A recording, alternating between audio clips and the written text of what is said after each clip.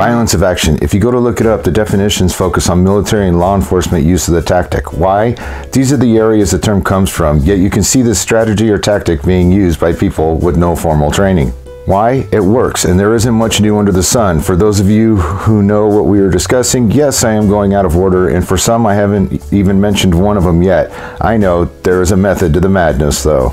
The idea of violence of action is to rapidly and overwhelmingly end the engagement, which the internet seems to agree is a military and law enforcement application of the concept. After switching the way of asking the question to the internet, I found one case of the internet saying the concept can be utilized by criminals or the bad guys, which I found interesting and odd.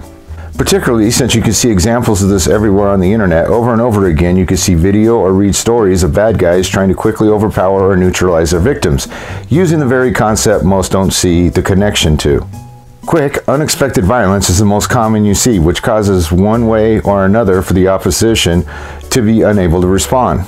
This is commonly accomplished by bringing overwhelming force or numbers to the fight, which will cause the victim to be unable to deal with everything at once. In most cases, the bad guys will attack with multiple punches or kicks or attempt to knock out or force the victim to the ground. This can be accomplished simply by the size of the attacker or by several attackers simply running over the victim. In both cases, the violence continues while the victim is in a bad position.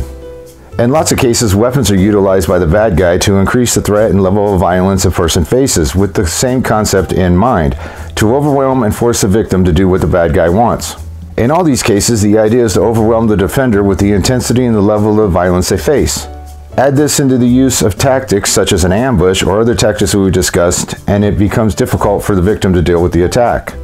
For those of you who have been with us for a while, these last photos should show tactics we have discussed before.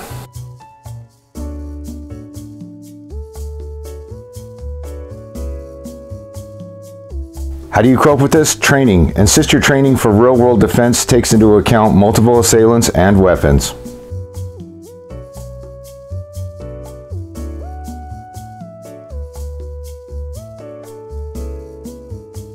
As always, stay safe.